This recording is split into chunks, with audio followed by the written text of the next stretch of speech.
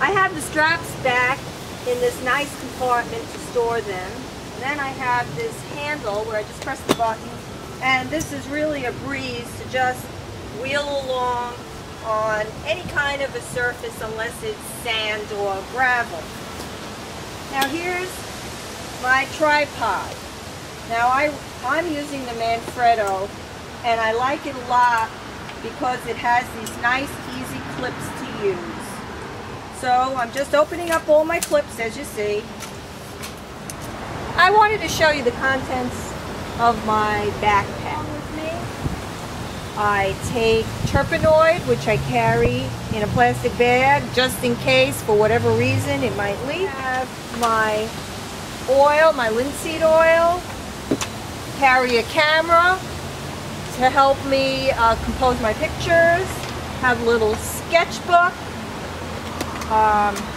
Here's my carrying case for my brushes, and I take way too many brushes, but I do carry them. Of course, you need your hat for the sun,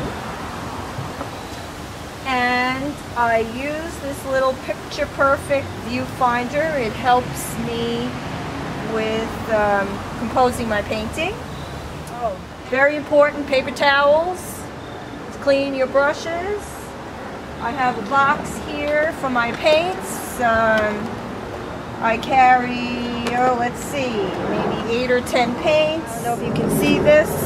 This is the part that's going to attach to the tripod. So whenever you're going to buy an easel, make sure you get this part.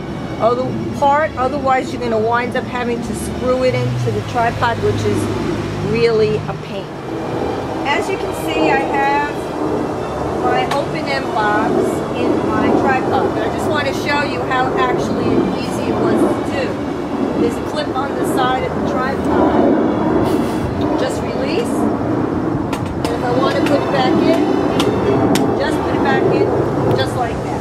Really easy. I love it because it is that easy. Okay, it has a lot of screws on the side. Just open it up. Actually, I never had anybody time me how long it takes. Some of my friends have other kind of easels. Sorry for all the planes.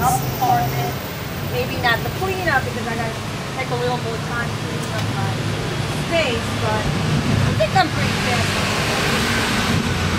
Then you got these 2 extra panels which go on the side, and I highly recommend you buy them because if you're working outside, you can use all the space that you can get. Too many street noises too.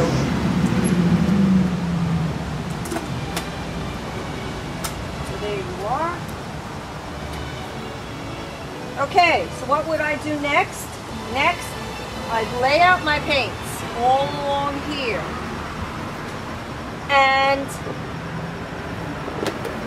actually, what I do sometimes is I just put some paints over here that I seem to use a lot. And I'll put my terpenoid over here. Some people have a J-clip that they attach so the oil can stay over here.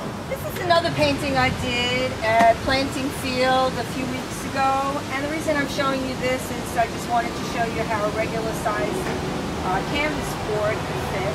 And don't think it's only canvas board, you can put canvases in there as well. I have 11 by 14 canvas board, and this is where my tape comes in handy because I have a Raymar carrying case. I think you're getting a general idea of what equipment would be very useful to you if you decided to do plein air painting, which is really great.